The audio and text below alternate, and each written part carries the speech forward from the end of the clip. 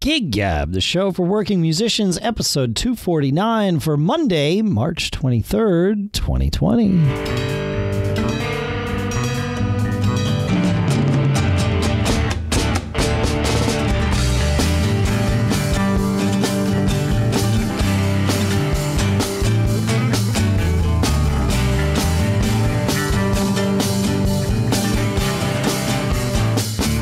Folks, and welcome back to Gig Gab, the show by, for, and about working musicians, as you might expect, and with no surprise, here in Durham, New Hampshire. I'm Dave Hamilton.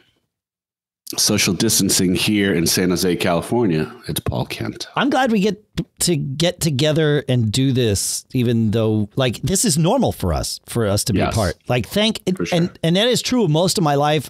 The one part of my life that is impacted by our social distancing, of course, is my the part that normally is the part of me that plays out. But the rest of my life is actually pretty much the same. It, like, not leaving the house for a few days is pretty normal for me because my office is here on the same property as the house. So I'm quite fortunate, at least at the moment. So, but you're right, though. The ability to kind of connect here is really, I know it's incredibly valuable to me, sitting here, missing my friends, missing my kids, everything like that. So any bit of normalcy is really helpful. It is. Yeah, for sure. And it's social distancing, of course, is the term, but it's not social distancing because you and I are doing this. We as a community are doing this, right? This is one of our ways of being social with each other. And I include you, our listeners, in that, in that whole mix here. We get to do this together. We have physical distancing for sure.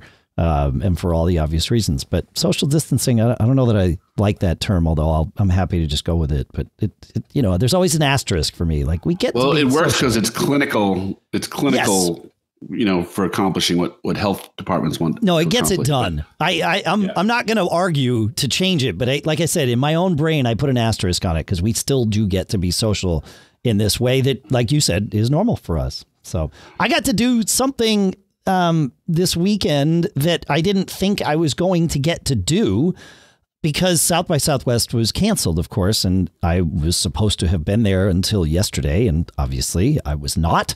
But I get to do something. There's always, in fact, we talked about this last year when I was there. There's always their film festival in addition to the music festival and the tech festival and the education festival. And as part of the film festival, there's a part where the music festival and the film festival collide. And that's the part of the film festival that they call 24 beats per second, which is films about music. And there was one film in particular that I was really looking forward to seeing called Laurel Canyon, A Place in Time. And then I got an email from South by Southwest saying, as a member of the press, Dave, you have access to our video streaming library for 1 week and 1 week only. And not every movie is in it. And when I looked initially, this Laurel Canyon movie was not in it.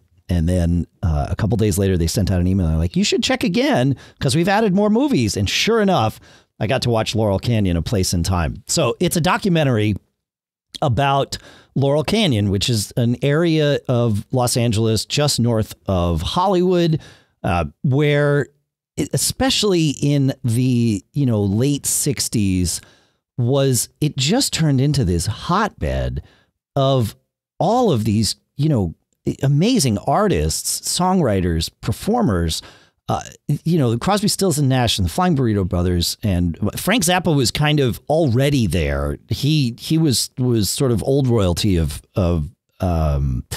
Laurel Canyon by that point. I mean, he wasn't, his career was just starting, but everybody else saw him as like the guy that was already established there. The Byrds and Alice Cooper and all of that. So like, it's this, and Crosby, Stills, no, I said Crosby, Stills, Nash. That's right. Like all of this great stuff. Linda Ronstadt, the Eagles was part of the second wave. This is different than Echo in the Canyon that's been streaming for a little while. Totally. Brand new movie. Yep. Okay. And yes, there was that Echo in the Canyon came out, I think 3 or 4 years ago. That's right. Yeah. Yep. On Netflix now. Yep. And this one, it was, as a lot of documentaries do, they sort of focus around, one or two people that are a thread that sort of moves throughout it and can be the storytellers. And one of the chief storytellers in this movie was a musician, but really a photographer named Henry Diltz. And this guy was everywhere. Like they were constantly showing some of his pictures, but it was like, oh yeah, well, I just happened to be at, I don't know, Linda's house, and Joni was there, Joan Baez, and it was the first time Eric Clapton saw her play. And he's got a picture of Clapton sitting there in the grass in the field watching Joan Baez play a tune.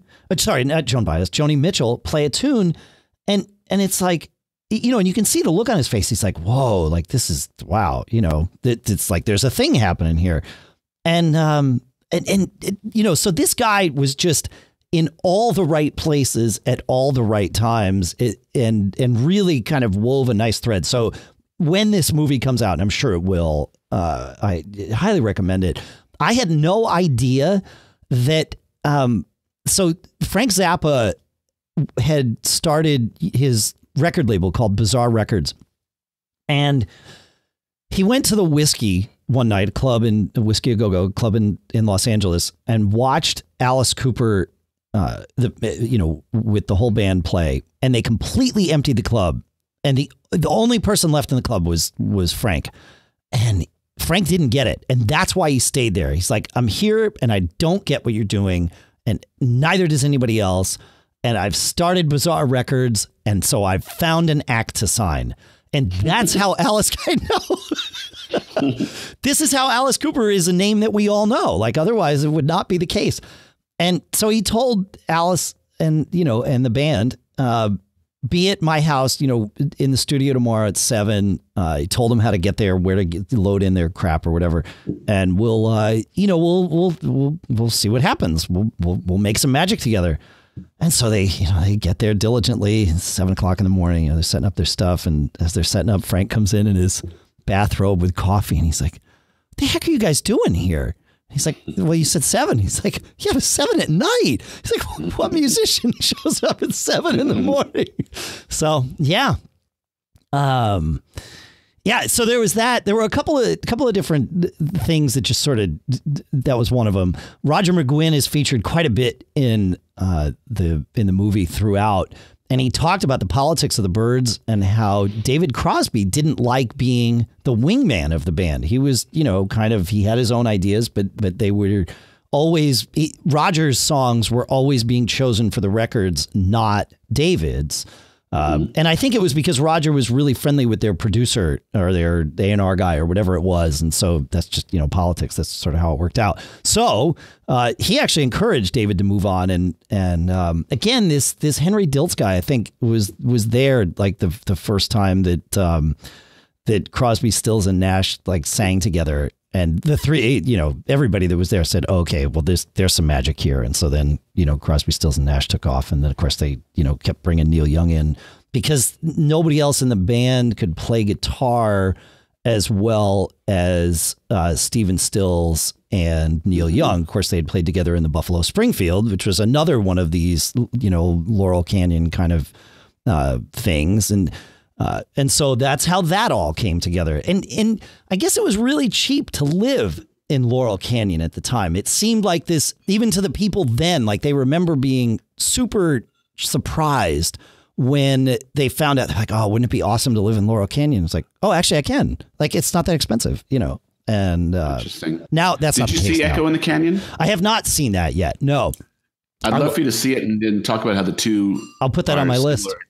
Yeah. Echo in the Canyon sounds very, very similar. I mean, okay. It's, yeah. How could it not be? Right. Yeah. How could it not be? A lot of interviews with Crosby. The fun thing about it is Echo in the Canyon has concert snips. The creator of Echo in the Canyon is Jacob Dylan, Bob Dylan's son, the Wallflowers. And he's kind of the narrator and does a lot of the interviews. And then there's a concert where they're playing famous music by artists that originated in Laurel Canyon. And that gets kind of interjected into the film in different ways. So I found it really excellent, really inspiring. It's like you hear about these hotbeds of musical, cauldron like swinging London in the 60s and New York folk scene in the early 60s. And, it was the New York folk scene that moved everywhere. To Laurel Canyon. That's right. Yeah, exactly. Yep. Yeah. It's crazy. Anyway, and actually we are kind of living in a golden time. I mean, for everybody that's out there that is on lockdown, self-quarantining, social distancing, there's great content out there. I mean, like I said, Echo in the Canyon is wonderful. It's really, really a fun watch. The documentary about Linda Ronstadt is awesome. It's beautiful. Yeah. There on Apple TV, there's a documentary coming out about the history of the Beastie Boys that looks really great. That was supposed to, the Beastie Boys thing was also supposed to show at South by Southwest last week. That was not part of the streaming thing. There is a Johnny Cash movie, and actually, truth be told, I have one more day. So I'm going to try and watch that Johnny Cash movie tonight as well. Yeah. 20 Feet from Stardom is fantastic, about background singers that are, obviously every bit as talented as the artists that they're supporting. That's a fantastic film. There's a new one, I think it's called Sideman, and it's all about, kind of session musicians. I got to look that one up and we'll add it to the show notes, but there's another one that's streaming that's all about the vibe of session musicians. Yeah. And, you just, like Billy Joel's band is interviewed in it, and just really interesting what it's like to be that guy. And that's when we had Buddy on. There was a movie a number of years ago that came out about what was the name of it? Where Kenny Aronoff was featured in it quite a bit, as was Liberty DeVito, and Liberty talked about his departure from Billy's band. Is that the movie you're talking about? That's the one I'm thinking about. Yep. Oh, that's a fantastic movie. I'll come up with the name of it. I'll put it in the show notes. But there's a lot of great content out there. There's a super one about Metallica that's been streaming. Yes. 20 Feet from Stardom might be my all-time favorite. But there's a lot of while you're looking for stuff to do to find some inspiration, there's a lot of great stuff. Hired Gun is the name of the movie that you're talking about here. Great. Oh man, that's like a must watch for anybody that listens to this show. Musician, or you're listening to this show, you like a little bit of inside baseball. That movie is like all inside baseball, but with, like I said, Kenny Aronoff, Liberty DeVito, Steve Lukather is in it. Like people that you sort of know, but are the people responsible for keeping the machine going, or at least, were temporarily on hiatus. But I think Netflix still has the Scorsese Rolling Thunder Review documentary. There's a lot of really great stuff. So there were a couple of things. I got to wrap up this Laurel Canyon thing though, because there were a couple of things that shined out at me that I wanted to share. The first, and I'd never thought about this before, the house on the cover of that first Crosby, Stills and Nash album, where the three of them are sitting on a couch, like on a porch on that couch. That's the picture they wanted. They realized, oh, this is it. This encapsulates what we are, but we're sitting in the wrong order. It's Nash, Stills, Crosby.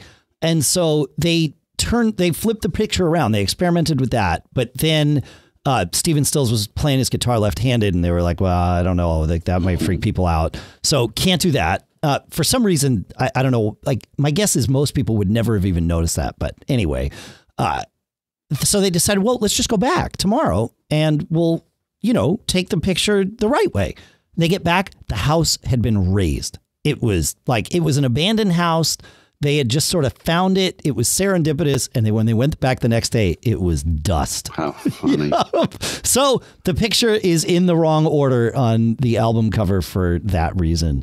And at some point in the movie, somebody, and I wrote down the quote, but I did not attribute it. So you're going to have to remember when you watch it to look for this. But I want to say it was Jackson Browne. He was in this a lot.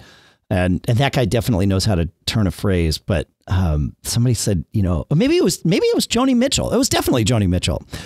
Maybe the truth doesn't rhyme, which I thought was interesting. I like that. That is great. And there was another moment where they were flipping through LP covers, from the various bands that were being discussed and artists and stuff.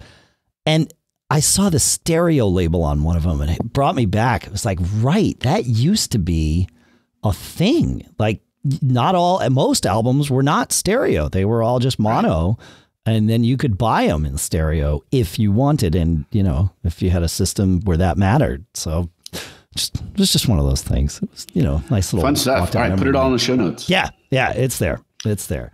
So go ahead. I'm thinking that, you know, you didn't have a gig this weekend. I didn't have a gig this weekend, but everybody seems to be trying to figure out how to do some streaming, you know, as a way to stay performing, to stay in touch with people, to offer some happiness to people, you know, in these, and, you know, there's huge artists that are doing these things, certainly local artists that are doing these types of things. And it is the scene right now, right? It is the state of the art of the scene right now. Are you finding it in New Hampshire that a lot of people are taking streaming? Absolutely. Yeah. I've watched, well, I've noticed a couple of things. Yes. First of all, anybody who has any skill with an acoustic guitar or even a keyboard is in, like, they're all set. They set up their iPhone on a music stand and stream for hours. And it's interesting because as I watch these streams, and I've been enjoying these streams for the most part. Like there have been very like emotional, sad moments for me. Like I was watching my friend Matt Langley the other night, and he started playing an Eagles song that we do together all the time. And he's like, oh, I'm missing the harmonies. And it was like, yeah, man, you know, me too. Like, this sucks. But by and large, it's great to see my friends performing and you know, and just all of it. And I get to see my friends do these things, like I said last week, that I don't normally get to see. But as I look at the viewer numbers, you know, Matt had 75, 80 people.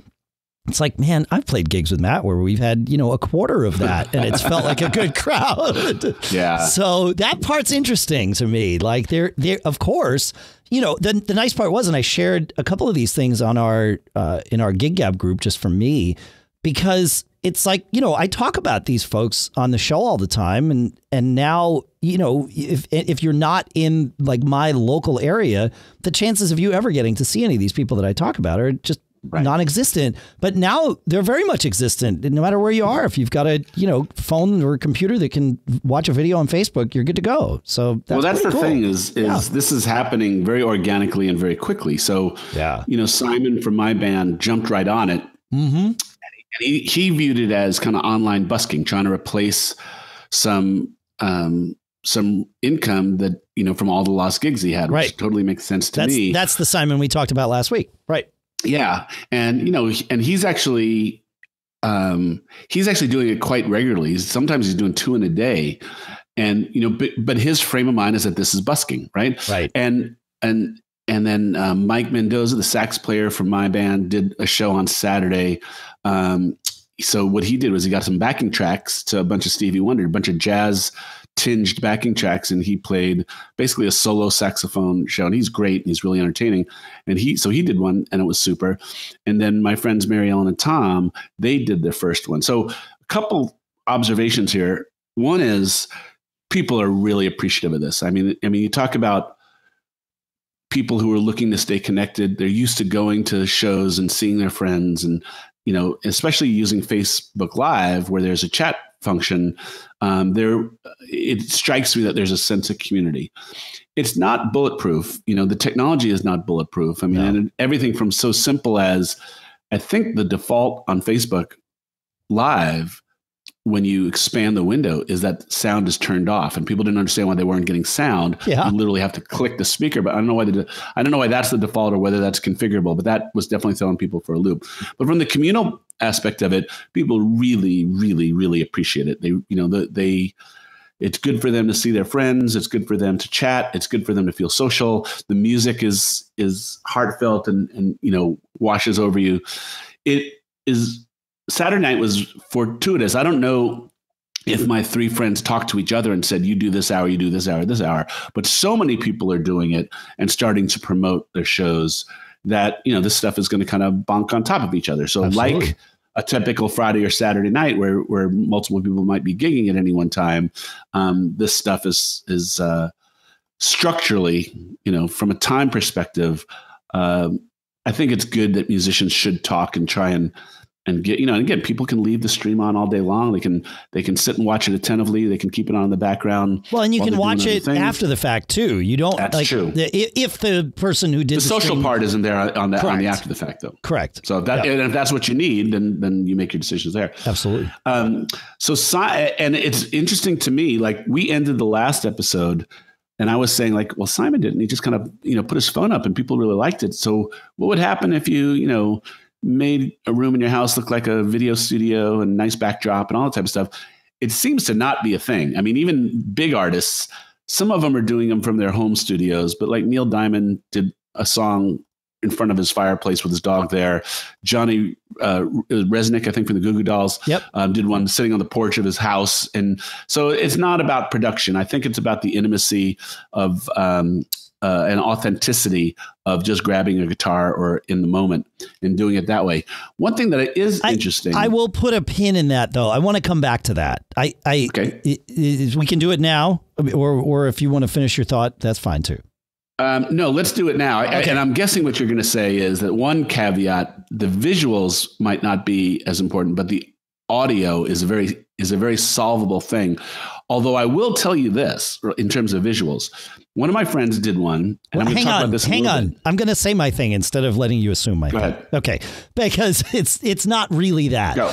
It's that we've seen this before, right? When podcasting first got started, it was, don't worry about the quality.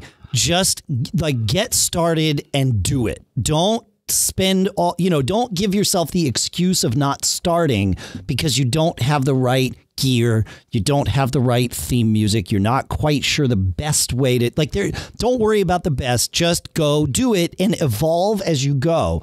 And a lot of people sort of didn't pay attention to that evolve as you go, but enough did to where they're really very quickly, and I'm rewinding 15 years here, but that's okay.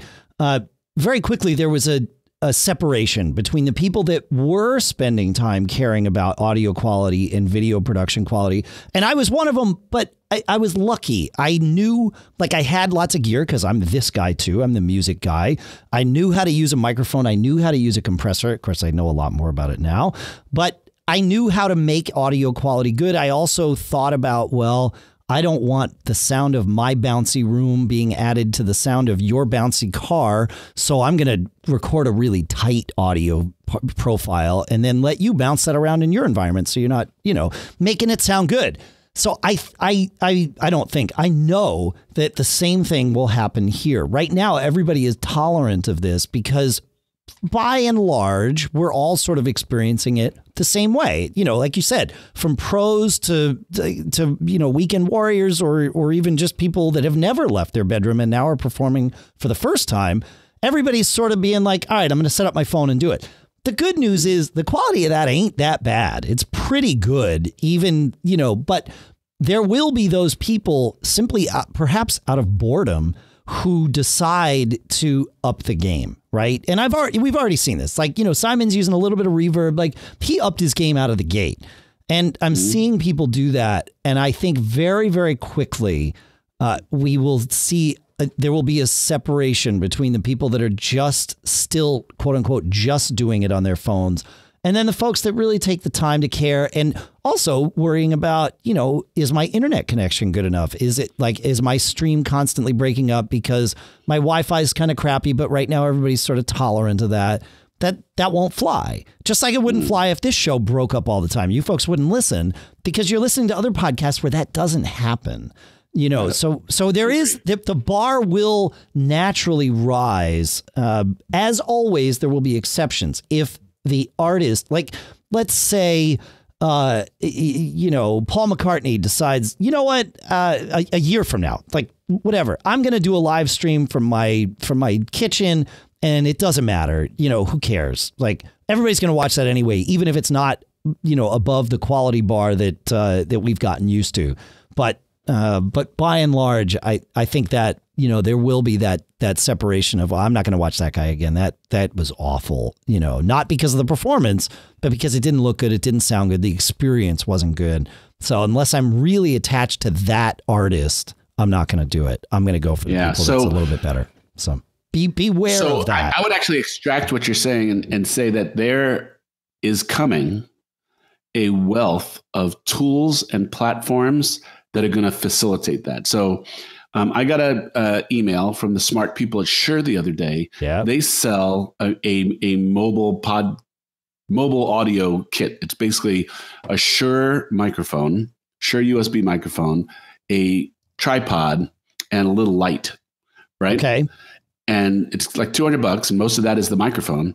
And basically, what they're saying is for $200. Oh, and so you put the phone on the tripod.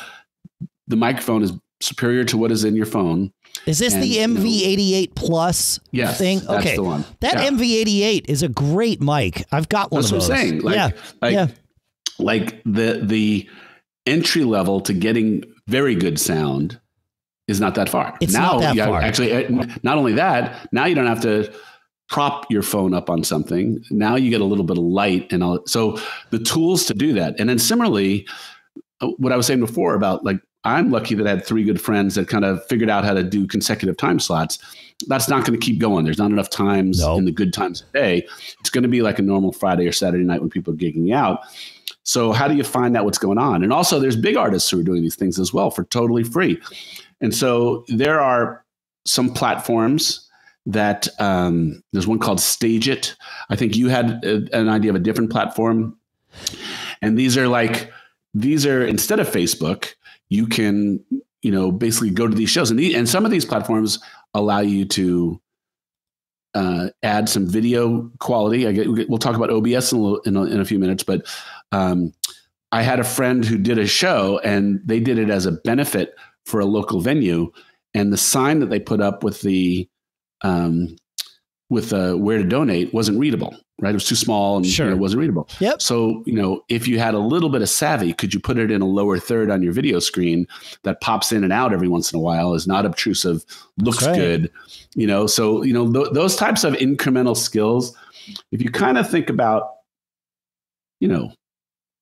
in the beginning, if you knew how to use a word processor, you were ahead of the game. And then Lord forbid, if you learned how to use a spreadsheet, you were farther ahead of the game. And those are basic skills now. GarageBand provides basic skills for getting musical thoughts into your computer. More than basic, but certainly but not like Pro Tools or Logic. That's right. Yep. Right. And so it would seem like, and most musicians are going to be concerned about audio quality. And of the 3 that my friends did this weekend, 2 were just a room mic, and 1 was actually taking sound out of a mixing board and feeding it right into Facebook Live. And then I should also add that there are services that you can sign up with where you stream to them, and then they stream it to all the major services. So there's a lot of people who have a problem with Facebook. I totally get it. YouTube allows these things. Instagram allows these things. There's a service called Recast, and I think there's other ones as well. Isn't that you mentioned Restream last week? Restream. I'm sorry. Okay. Restream. Yeah. Yep. Yeah. So, and my point to all this is that tools and platforms, everything from microphones and tripods to full on restreaming platforms, I think that's what's going to create this. I mean, oh, for sure. There's a cottage industry that's growing up right around our eyes right now. Absolutely. Trey Anastasio from Phish has been putting out one new song a day, at least for the last 4 days. He and Tom Marshall, who is like the longtime Phish lyricist. He and Tom used to, hopefully they will again, but they would schedule time to like get together for 3 days and just like write a bunch of songs, with Tom's lyrics and Trey's music, and they just put it all together. And it feels like, I don't know, I haven't talked to Tom, or certainly haven't talked to Trey, but I don't know that that's what's going on here, but it seems like the results of what's happening with Trey every day are exactly that, like that somehow they're working together, remotely, and then Trey's like putting out these songs. But this Shure MV88 kit would be perfect for him, because yesterday he did this thing where he was standing up for the first time. I was like, okay, that's interesting. And then he posted a picture where he had taped his iPhone and a microphone and a speaker to his closet door or something so that he could have it all at the right height for him. It's like, dude, but that's it. Like you said, right now, everybody's just sort of like, experimenting, and it's the Wild West, and anything goes, and we'll figure out what actually goes and what doesn't. I think it's good. Yeah. The local theater near me has been using a service called crowdcast.io to kind of, I think it's similar to the Stage It thing that you mentioned, Paul, where it allows them to stream things, but they can charge, every viewer. And I also think it allows them to control the audience size, which is important, or at least measure the audience size, which is important because I think if they haven't yet, they're going to start doing some like shows where they need to have rights, and you pay for the rights by the size of your audience and all of that. So in addition to actually making money, it allows them to track all that. Whereas Facebook is, kind of just, once you blast it out there, the numbers are whatever, they're funny, right? You don't really know. You just know that it's like people watched, but you can't paywall it or anything like that. So, yeah. And so, are we ready to talk about tech? Because I've dug into this pretty heavily in the last 48 hours here, Paul. One last thought I have about this. In my area, my friends, some have done this as virtual busking. Some have done this as benefits for venues that they have a close association with, that they're trying to funnel some goodwill, some money to help them so that there's a venue to play when this all blows over, right? Yep. And I don't really have much of a view on this. I mean, it dawns on me that this goes back somewhat to that time-honored argument about, musicians should charge for their services. Nothing wrong with giving away, if you choose to, giving away your services. But, does the question I would ask, I don't really know if you have any thoughts on this, but does this make it harder for the busking guys just trying to keep some money coming in if these are benefit things? And are we too early into this process for the benefit things to have started? I mean, certainly people are hurting right now, and I totally get it. But it is a stark exercise in people's brands, again, I'll just use my area. There's maybe 200 really loyal music fans who tend to populate most of my friends' shows. Sure. If you're the one guy busking versus the one guy donating, is that from a musician's perspective, is that a commentary on your brand? And I don't know the answer to this because I think it's too early, but do you have any thoughts as to whether there's a value proposition, whether we're too early into this, that donations to venues are going to be happening? Is it enough of a donation to a venue to make a difference? Does it hurt the busking musician? Yeah, I mean, again, everybody's figuring out, everybody's taking a different approach to what it means to do this stuff. Do you have any thoughts on it?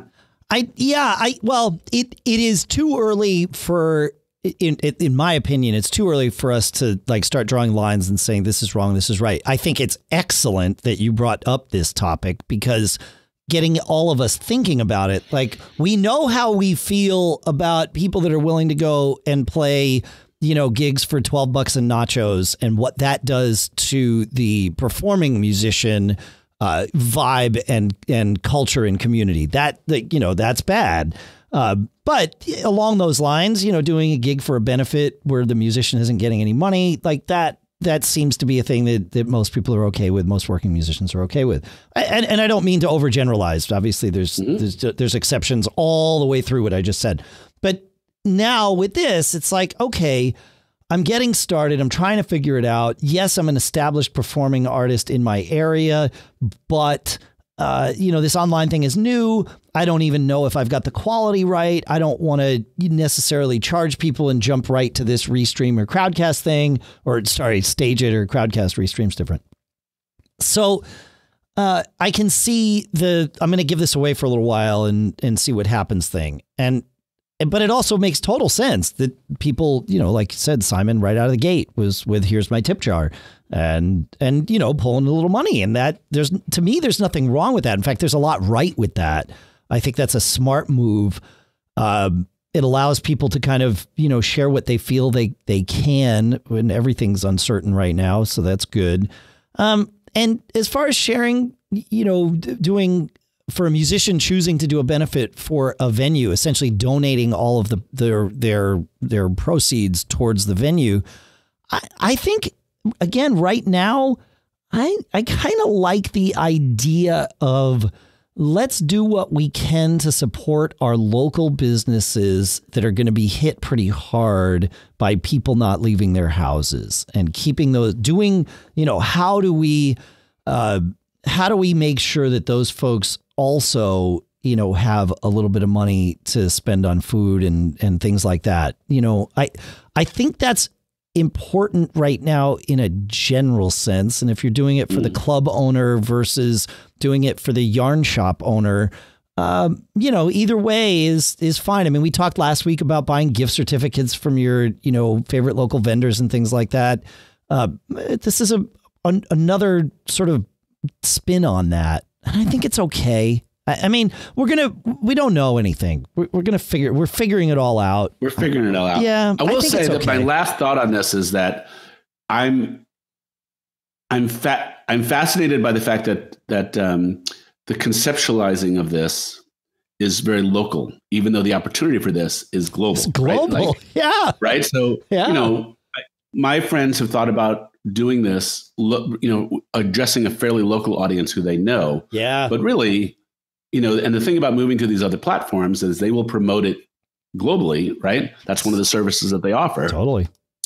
Put you on a lineup. We have another friend, Matthew Rothenberg, who said, hey, there should be something that at least keeps a listing of all these various, well, that's where opportunity knocks, right? Is somebody that there is a lack of attention paid to this online. I mean, this is not the first time people have online streamed. It's the first time some people have. It is certainly the first time when that's the only option we have in terms of seeing live music and in terms of performing. So more people are doing it. But there's an opportunity here for someone to create a resource of, okay, are you interested in this? Do you like this kind of music? I want to listen to, AC/40, covers being played on an acoustic guitar. You could probably narrow it all down and Music Genome Project the thing and be like, all right, you're going to love this. Okay, great. And then you love it. All right. So we're at 37 minutes in. I don't want to be cut short talking about the tech. So I want to defer that to next week, but I don't want to leave all of you hanging. So I'm going to say this, go check out OBS Studio. It's a piece of software that lets you mix a live video stream. And you can have a free piece of software. Thank you. That's a very important key. Yes. No, it is. And so with OBS, you can, it is super powerful. I used it yesterday. I've messed with it before, but I decided, all right, we got to dive in. So our Mac Geek Gab podcast, which we record every Sunday morning. When I did it yesterday, instead of live streaming just the audio, which we've been doing for years, I live stream video. And I did it using OBS just as a test. I messed some things up. I had double audio from me for a little while, which sounded like crap. And I apologize to anybody who heard that. But that's it, right? We're figuring these things out. And OBS worked great. It was super easy to set up. I decided to do it at 9 o'clock yesterday morning, and we started streaming at 10 o'clock yesterday morning, and I had time to get breakfast in there. So, yes, I'm a geek. Yes, I've used these things before, but it's really fairly straightforward to get set up. You just sort of drag the things around. You create little scenes, and one scene could just be you with a camera, and one could be you with another camera. And so I'll put and these are the kinds of things you could have one camera like on your face or at you as a whole, and one maybe aimed just at your guitar so people can see your hands and get some different focus back and forth. You can have it do some auto fades between them. So go download OBS. As Paul pointed out, it is free. And you're going to be able to play with it and get a feel for it, because this is the thing we were talking before about the next level.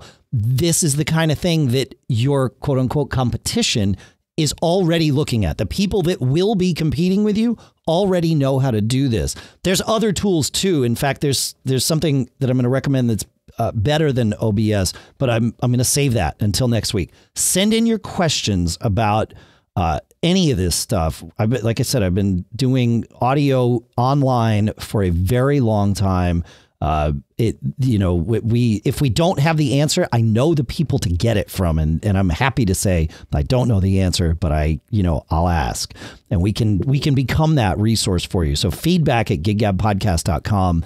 I think this is going to be an important part of our tech, and gear discussions for a little while here, because we don't need PA speakers right now, but we do need a way to reinforce our sound and deliver it properly to our audiences. And this is the current way of doing that. So please do send in your questions, feedback@giggabpodcast.com, and we'll pull it all together. And I've got a lot to say about this. We'll probably do a 20-minute segment next week or whatever about it, just to get into it. But I didn't want to cut it short for anybody. So that's our start, though. OBS Studio is where you're going to begin, and then we'll pick up next week and kind of get you there. It's good. It's good. Anything else, Paul, before we call this one? Wash your hands. It is. Yeah, that's kind of the thing. Even wash your hands, even if you haven't gone out, because you never know if you or any of the people in your house with you might already have, this thing going on. And so it's good. It's good. Stay safe, everybody. Stay healthy. Stay healthy and stay as productive as you can in order to keep your mind occupied, so you're not just sitting around. I think that's... My wife just sent me a text message while we were doing this, and I thought it was great. She was like, all this talk about bailout packages and what are essential services that need to keep open. Is there anything more an essential service than music? I like it. That's it. All right. Well, always be performing, folks, and stay safe. Even while you stream. Even while you stream.